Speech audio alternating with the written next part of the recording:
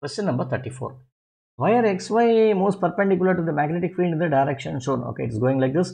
Graph shows the variation with time of the displacement of xy. Okay. Now, ST graph is given here. What does the ST graph tell you? See here, ST graph is showing a non-linear increase. This region, if you remember the mechanics part, this will give you acceleration of a particle. And this region will give you velocity of a particle, uniform velocity, constant velocity, uniform velocity. Then what is this region? This region is deceleration.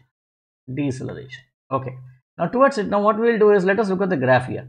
What is the graph of EMF E versus induced across XY? So you want to find out the EMF. So what is the EMF given by? EMF is given by BL into dx divided by dt. Okay. What is dx by dt? Velocity actually. Okay. I'll write this as BLV only. BLV only.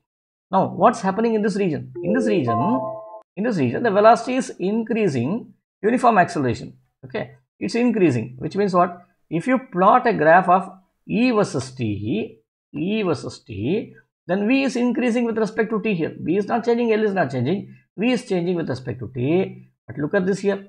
So here V is V. So E should also, if V is changing, V is proportional to T, then E should also be proportional to T in the first region. So this is incorrect. But here it is increasing, but you see it's a non-linear increase, right? So it is also not possible. Here it is linear increase. V proportional to T is linear increase. It's a straight line. So this is also incorrect. Now let us look at this here. So this one, you see, this E is decreasing. Here E is increasing. E proportional to T. This is also incorrect. This is the only option that is right. You can put C here. If you want to verify, you can verify the different regions and you get the same answer once again. Okay. Let us move on.